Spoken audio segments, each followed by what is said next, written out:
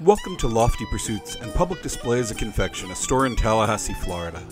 We make hard candy, and today we're going to make some cherry image candy and show you how we go through the design process.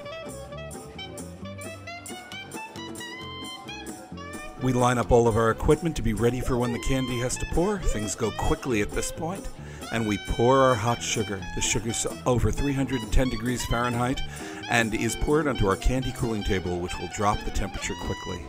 This table is purpose-built, weighs 2,000 pounds, and was made in 1891 in Hartford, Connecticut. My name's Greg, and I make image candy. And people ask me how I got into this, and the fact is it developed. I started as a commercial illustrator, did some painting, did some casting of aluminum and iron, and then went on to glass blowing and furniture building, and now I'm at candy making. Now that the sugar's on the table, it's time to add the food coloring, and we add this and stir it quickly. The boiling you see is the water and the food coloring boiling out. The stuff on the table is nothing but pure molten sugar, and we've got to get the water out of it or the candy will become sticky. Our palette today is red and green for the cherry design. This candy making technique traces its roots back to Murano, Italy, where they made millefiori. Millefiori means 1,000 flowers and was a technique of making glass rods with images in it. The candy smiths in Blackpool, England, when they got their hands on sugar in quantity, applied this technique to candy.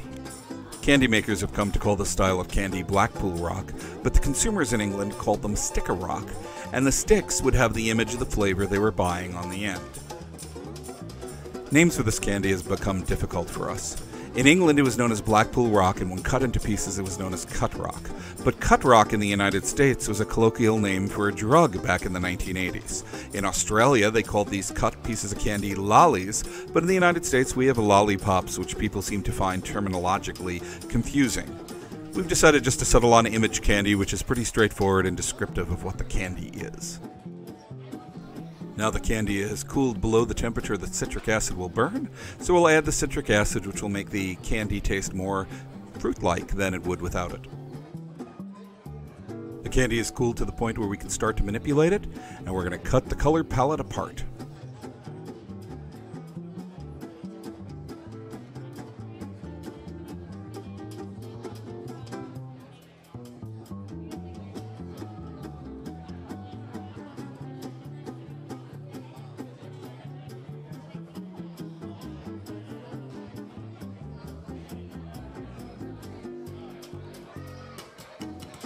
We've put our green on a side table, where we're left with the red and the yellow that will become white in a minute. We need to make the yellow candy white, and we do this by folding it over again and again on our candy hook and pulling the candy. The candy becomes white because it folds in air bubbles, and the air bubbles provide two advantages. One, they provide a bright white that we want to use for the background, and two, they end up providing more surface area for the taste buds, so the candy tastes better as the flavor dissolves into your mouth. We avoid using white food coloring. We're asked this all the time, but white food coloring is titanium oxide, and we just rather not eat titanium oxide. When we design an image, we have to design it so the cross-section of it goes through the log. But we're not just designing art, we're also designing the temperature of the candy. This is where it gets tricky. For a cherry, we need two very cold rods to be the cherries themselves, a cold triangle to be the spacer for the stem of the cherry, to be wrapped with another color, a little shelf to support the leaf, and then of course the leaf of the cherry. But we do have some cheats. One of the beautiful things is we can make one object and make it two just by rolling one log for the two cherries and cutting it in half.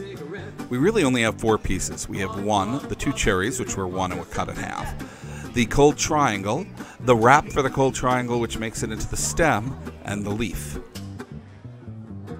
So now let's go make the candy itself.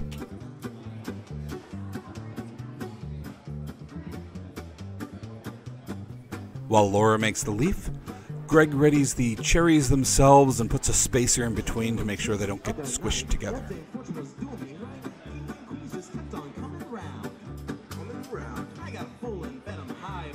You can see the cold triangle of white on the table next to where he works, and he'll wrap that with a red wrap and then put it on top of the cherries in the spacer.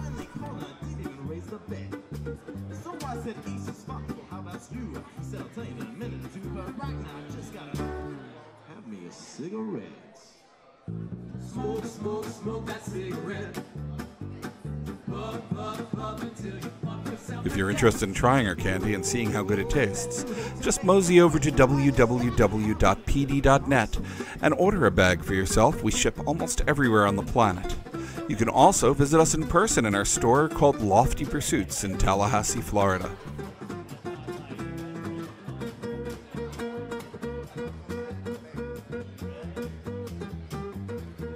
The white candy that's now on the side of the log will support the leaf. It's the little shelf I told you about.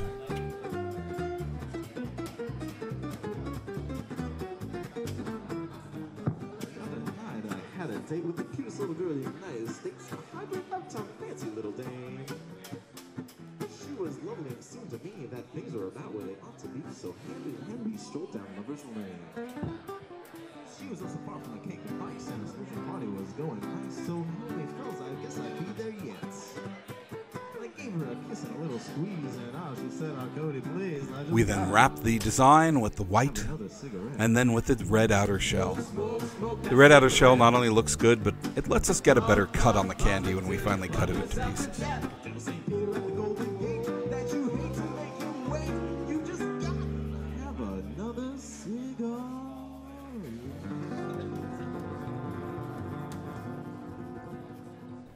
Now we have to pull the log down into rods, and we have to do this without distorting the image.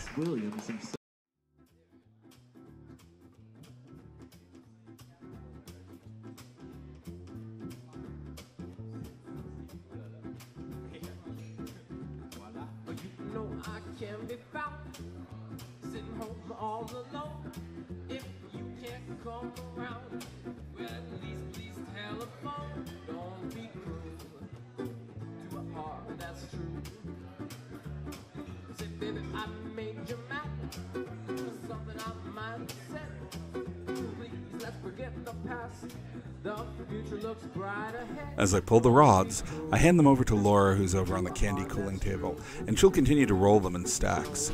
She'll be pulling them out as each one cools off enough to be left alone, but if we leave them when they're too hot, they'll end up developing a flat side or go completely flat, destroying the image inside.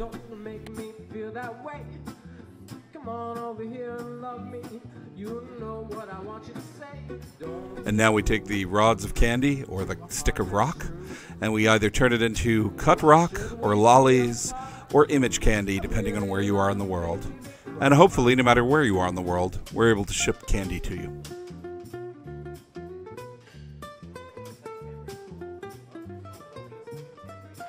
Our candy looks good, but it doesn't matter if it doesn't taste good. And for that, we need candy tasters. Quality control is the utmost here over at Lofty Pursuits, and we never seem to have any trouble finding volunteers to help us test the candy in the store. And that's how we make our cherry-flavored image candy.